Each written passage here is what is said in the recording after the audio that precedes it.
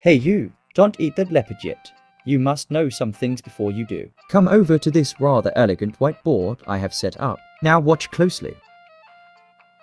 What the hell is even that?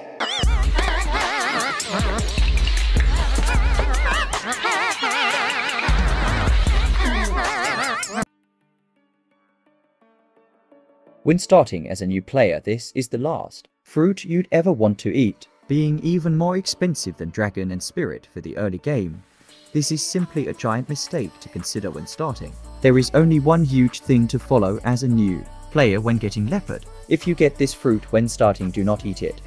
You will only waste it, and you will be unable to grind. This fruit will serve you well if you save it for later.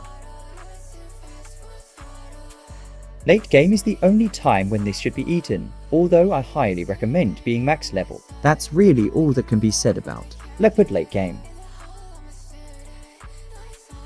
For anyone looking to become a leopard user, the only reason one should ever eat or buy this very expensive fruit is for the purpose of PvP or bounty hunting. For anything PvP related, this fruit should be avoided. Not to mention that this fruit is extremely rare. If you replace this, you're not getting it back for a long time. Today's lesson is over, as you can see the amazing data I've made on the board here. I don't mean to toot my own horn or anything, but I make for a very good teacher, as you can tell. I mean, just look at that. That's the work of a scholar. Anyway, take care and have a good day.